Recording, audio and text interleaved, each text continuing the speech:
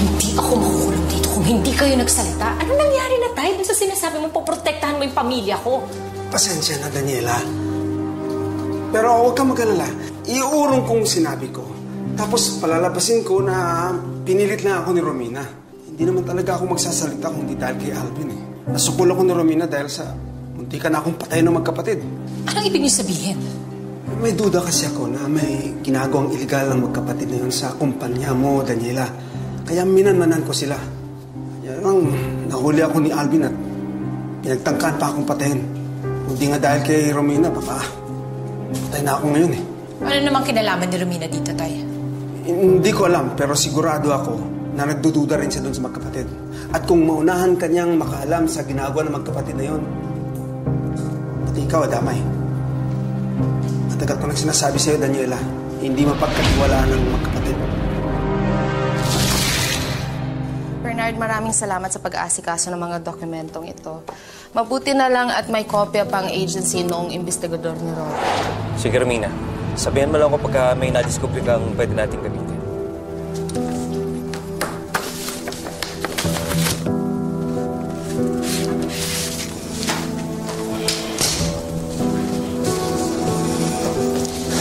Hindi ka pa ba natutroma sa mga documents na yan, ate?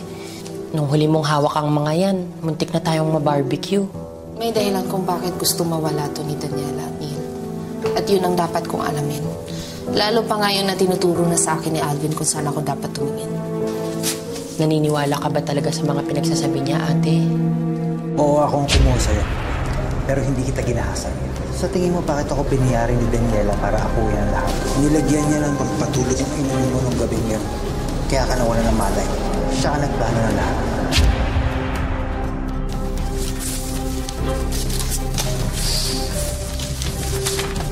Ano to, ate?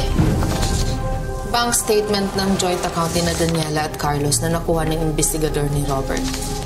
Nangyari ang mga withdrawal na yan ilang araw matapos lumayas si Alvin. At ilang withdrawal pa na nandyan pagkatapos. Ibig sabihin, nagsasabi ng totoo si Alvin? Na binabayaran siya ni Daniela? Malaking posibilidad, Neil. Malamang may connection na sila bago pa maikulong si Alvin. Kung nagsasabi siya ng totoo tungkol sa koneksyon nila ni Daniela, ibig sabihin rin nun, totoo ang sinasabi niyang hindi siya ang gumahasa sa'yo. Pero ate, kung hindi siya, sino? Malalaman din natin ang totoo.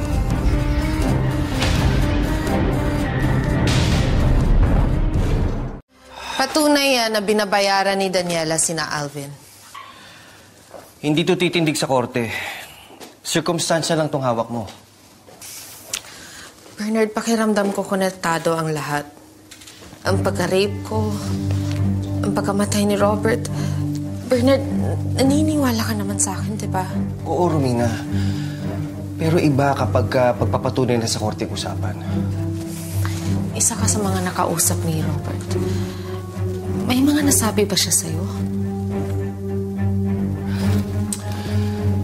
As much as I want to say na meron, pero wala din nasabi sa akin si Robert, Romina. Thinking back, medyo secretive si Robert ng mga panahon na yun. Ang nasabi niya lang, gusto kong gawin ang tama. Pero natatakot ako, baka tuluyang masira ang pamilya ko. Romina, alam kong maraming katanungan niya sa isip mo. Ano yun? DNA test result na ginawa kay Alvin at Cassie.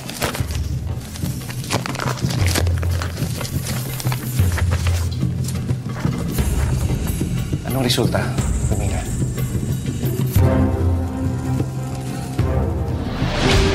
Negative. Bernard, hindi siya yung tatay ni Cassie. Totoo ang sinasabi niya, hindi siyang gumahasa sa akin. Nakuha ko to sa cellphone mo. Anong connection ni Daniela at Hector? Hindi ko alam, inaalam ko pa rin eh. May alam ba siya sa pagkakahasa sa akin? Ipapaliwanag ko sa iyo ang lahat pagdating ko dyan. Magkita tayo sa pisina. Gagawa na ako ng official statement sa lahat ng nalalaman ko. Gusto ko nang ayusin ang lahat. Ano kung may alam si Robert?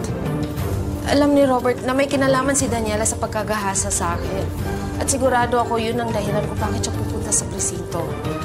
para sabihin ang totoo, para itama ang lahat ng mali. At yun ang dahilan kung bakit siya pinapatay ni Daniela.